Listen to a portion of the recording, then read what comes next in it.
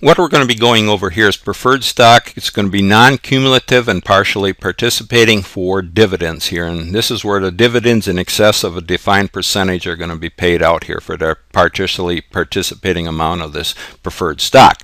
Now, our example here is where Corporation A has the following stock outstanding and retained earnings. They're going to have preferred stock, 4,000 shares at a $100 par value at a 6% dividend rate. Common stock, they're going to have 10,000 shares at a $50 par value.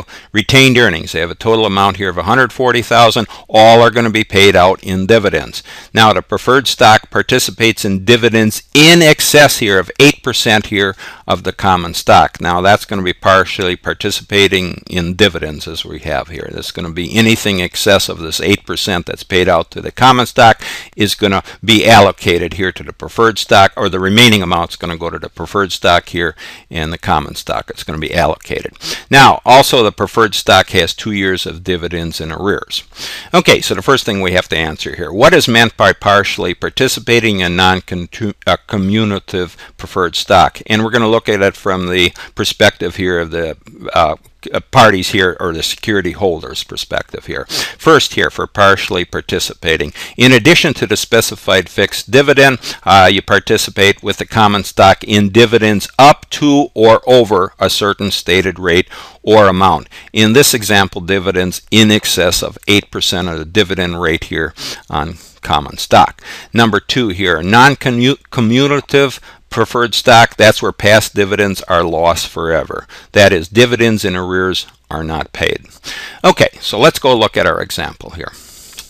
Okay, starting with our preferred stock, it is non-cumulative and partially participating. So let's first here for our non-cumulative, as we mentioned, it does not pay out any dividends in arrears, so we don't have to be concerned with those 2 years of dividends that were due here on this preferred stock. And what we mean here by partially, it's going to partially participate with the common stock in dividends in excess here of 8%.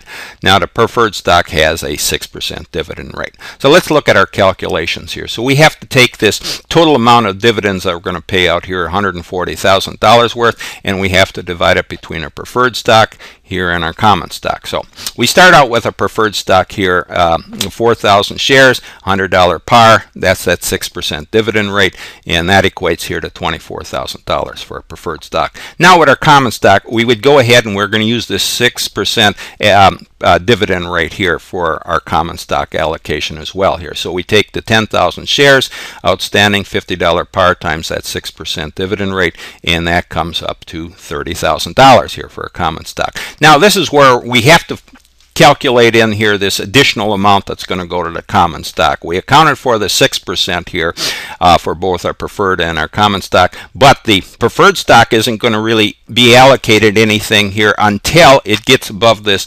8% dividend rate here. So our common stock is going to get the next 2% here, and that's going to go against their 10,000 shares outstanding, $50 par times the 2%, and that is going to be here, equates to $10,000. So that's what the common stock gets allocated here, because it's going to get the excess here above the 6% interest rate here, between the 6 and the 8% interest rate. We could have just taken 8% here times the common stock's 10,000 shares and $50 par value to come up with, well, it would be $40,000 in that case. But I'm just showing that here because that's what it states here. The preferred stock is going to get share in dividends here once we get above the 8%. That's allocated here to the common stock. So now this is where we're going to have to figure out the balance of dividends on a pro-rata basis here. Now, this is the case here. We're going to have to pay out $140,000 total in dividends here. We already allocated $24,000, $30,000, and $10,000 here to our preferred stock and our common stock. So the difference here is what remains here is $76,000 here. And we'll go down and look at that here. So the additional amount available for participation, they call it, is that $76,000, and that's really just looking at it here as we talked about here, $140,000 less what we've already allocated here, $24,000 here from the preferred stock, and $30,000 here, and also minus $10,000 here for the common stock. So that gives us the difference here that we have to allocate is that $76,000. Now, this is where we come in with have to figure out the allocation here. So we start out with the par value of the stock that's to participate here. So we have the common stock, 4,000 shares here, and we use the $100 par value. That equates to $400,000 here, or that the preferred stock, excuse me, here if I didn't mention that here, equates to $400,000. And then the common stock, well, we have 10,000 shares here at a $50 par. That equates here to $500,000. So we take our total amount here for our preferred stock and our common stock. That is $900,000. So that's going to be what we're going to be using here for determining this rate of participation here. So again, now let's look at the rate of participation here. Well, this is the case here where we take the amount that we have to allocate here, further to allocate here, the 76,000. You divide it by the total par amount here of 900,000, and you're going to come up with a percentage here, or a rate of participation here. In this case, it's 8.444%. So again, take the total amount here that we have to remaining to allocate, the 76,000, divided by the total par value here for both the preferred stock and the common stock here, $900,000. Then we come up with that rate of participation, or that percentage here. Now, this is where we calculate the allocate this total $76,000 in remaining dividends here. So we use this rate of participation here, that percentage here. You take that percentage here, the 8.44%, times the preferred stock, its total par value here, 400,000 that we calculated here. That equates to $33,778. Do the same here for your common stock. Rate of participation here, that percentage times the total par value here of $500,000. That equates to $42,222. So you can see here, we've allocated the total $76,000 here that we had to between the preferred stock here, got $33,778, and our common stock got the remaining amount here, $42,222. Again, that's based on its par value here and the rate of participation that we calculated.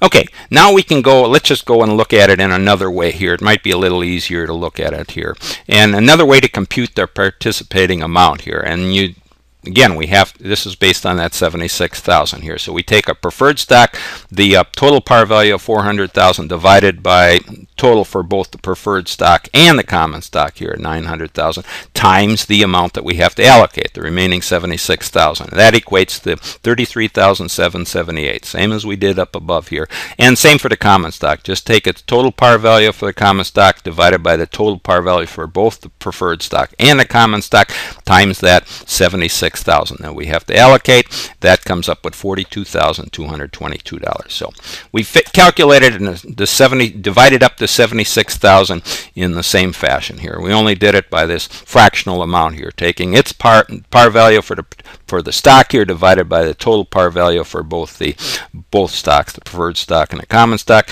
times the amount that we have to allocate here, and that's how we did it here. So our total participating amount was 76,000. So we've really done it in two fashions. You can either do it based on this rate of participation here, or you can do it in this fractional amount here based on the par value and the total par value.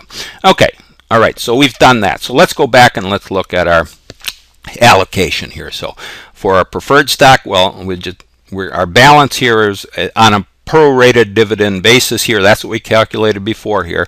33,778 to our preferred stock and 42,000 here, 222 here to our common stock. That's on that pro rata basis that we calculated. Total amount here that we had remaining to allocate was that 76,000. So total allocation here for our dividends for a preferred stock, you just sum up here with the 24,000 plus the 33,778. Total dividend here of $57,778, and then you can total amounts here for your common stock. You're going to come up with $82,222.